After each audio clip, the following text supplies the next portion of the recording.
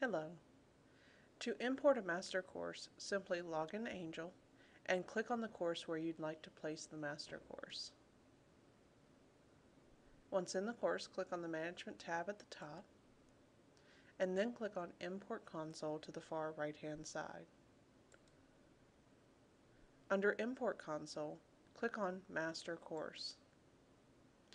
Choose the course that you would like to copy from the source course-group. Make sure that the backup courses before import is checked and then click Copy. You'll receive a copy confirmation. Once you receive this message, you can navigate away from this page. You can log out of Angel.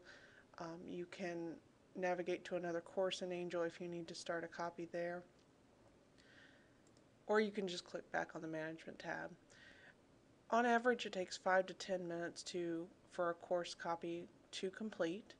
So you can come back and check it in about 5 or 10 minutes. Now that depends on the time of the semester, of course. During the busier times, it may take longer, up to an hour in some cases.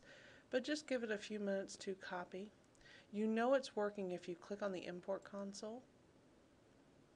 And notice I get right now, a queued course copy.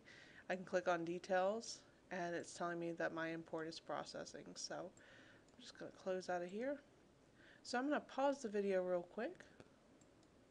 Okay, I paused the video. I gave it about 5 minutes. I left the course, went to another course. I came back, and now I know that my import is successful because I see this little green check mark with the imported successfully. So everything is good.